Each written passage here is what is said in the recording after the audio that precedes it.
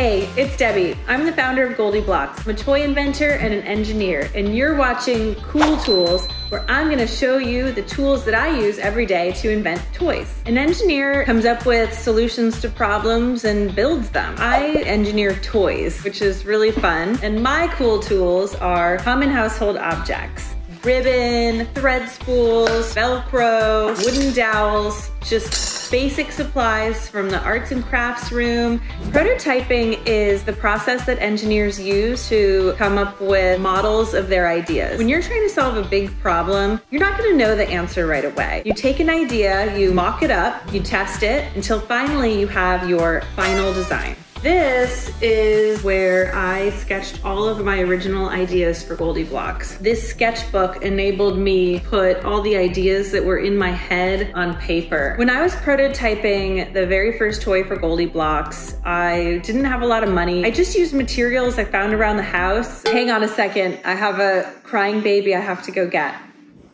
This is Oscar. Now I'm gonna show you my very first GoldieBlox toy prototype that I made with just common household objects. So here's the first piece. I figured out a grid that I wanted, drilled all these holes myself. I also did use wooden dowels, and I knew that I wanted these to be axles so I could teach the concept of wheel and axle. The holes in the pegboard would just snugly fit these wooden dowels. This was a thread spool. Oh, is it funny? I cut off all of the thread so I could just have the wheel shape of the thread spool. I actually glued Velcro to it. These thread spools were the perfect size to fit on the wooden dowels. Woo, woo. And that created a wheel and axle, and I could also use it to show pulleys. Ribbon was another part of my original prototyping. I glued Velcro to the ribbon so that I could attach it to the wheel. This enabled me to actually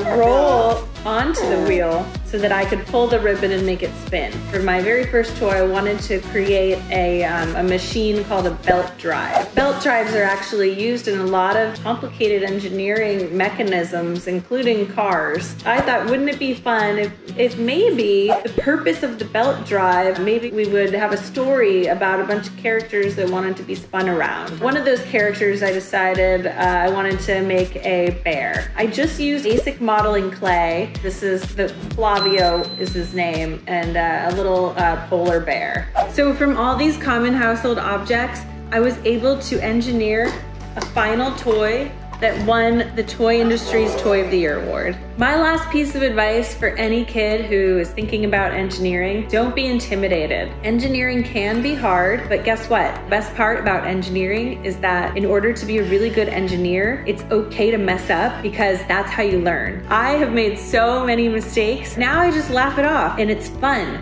For more fun videos, click here. Send us your questions on Instagram to have them featured in a future campisode.